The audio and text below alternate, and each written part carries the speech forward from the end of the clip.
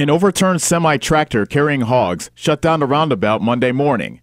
Sergeant Steve Kovacs of the Ottumwa Police Department told Ottumwa Radio News the department received a call at 11 a.m. to report the accident. Authorities suspect there was a shift in the load as the semi was negotiating the roundabout, which caused it to tip over. Traffic was diverted while emergency personnel responded to the accident. The hogs were transported to other trailers.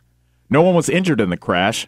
Kovacs says the scene was cleared and regular traffic resumed Monday afternoon at 2. For Ottumwa Radio News, I'm Ellis Kojo.